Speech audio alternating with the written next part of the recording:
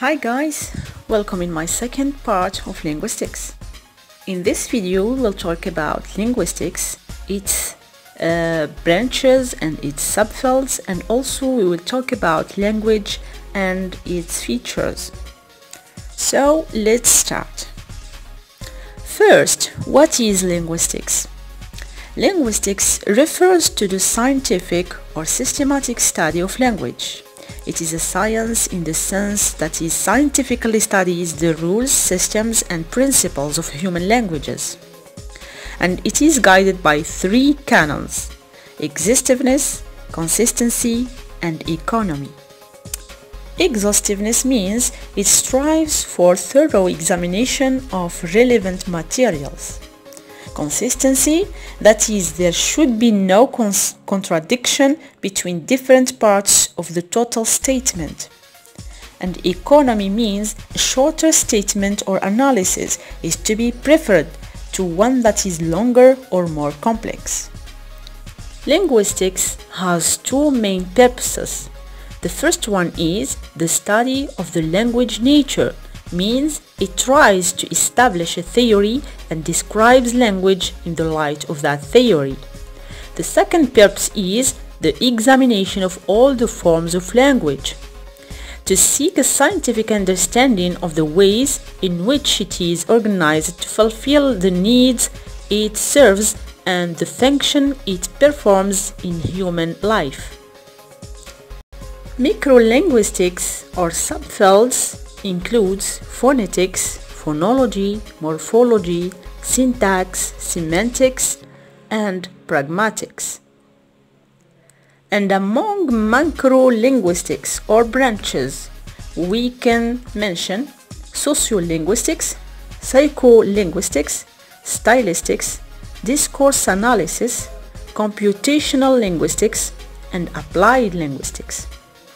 Phonetics, it is the systematic study of speech sounds, and it is divided into articulatory phonetics, means how speech sounds are produced, auditory phonetics, which studies how they are perceived by the ear, and acoustic phonetics, which looks at the physical characteristics of speech sounds. Phonology is the study of patterning of speech sounds in languages, the rules of combination between phonetic and phonemic.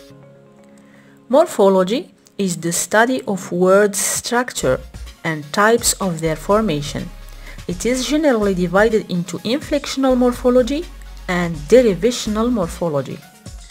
Syntax is the study of the rules of combination of words into phrases, clauses, and sentences. Semantics is the study of meaning in all its aspects.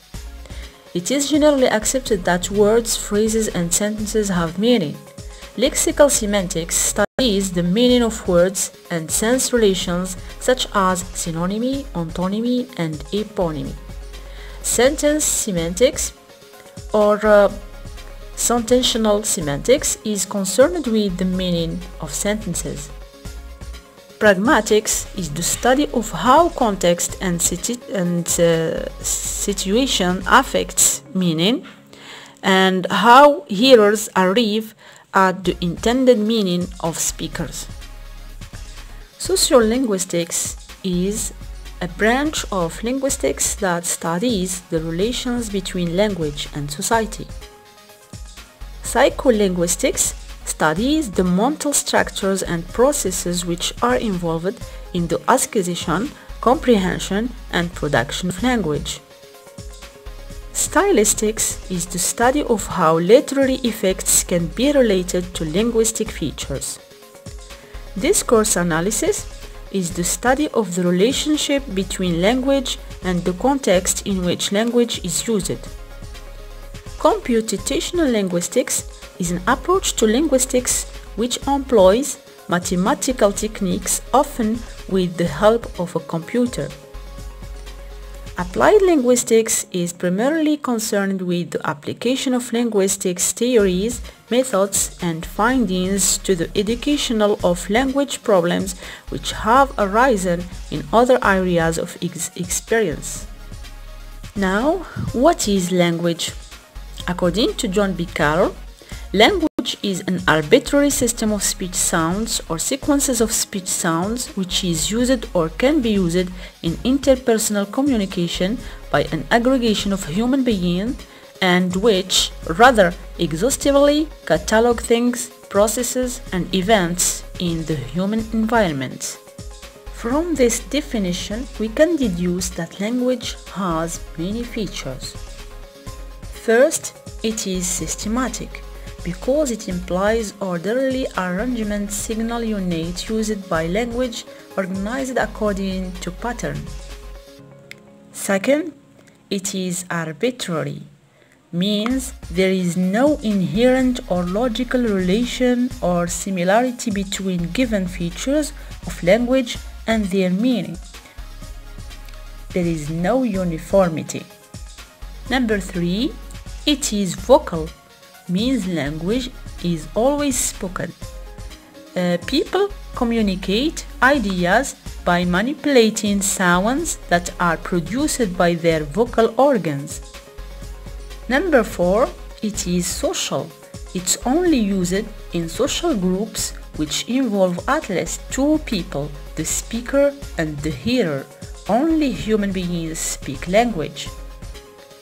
Language is complete. The use of human language is not limited to biological needs. It is more complete in what it can be used to communicate about the culture of its native speakers. Number 6, displacement is the ability to use language to talk about times, places, and people other than the here and now. Number 7, productivity. Language is evolving. It's allowing us to continuously create new utterances, combining the building bricks of language in ever new ways. Number 8, cultural transmission. We don't inherit language, but we acquire it. Our native language is acquired, but other foreign languages are learned. The language passes from one generation to the next, that is cultural transmission. Number 9, duality or double articulation, means 2 separate layers of language working together to provide us with a pool of sounds which we can combine to communicate with one another. We have a limited discrete sounds which can give us unlimited distinct meaning when we combine them. This is all. Thank you for watching. Please share and subscribe.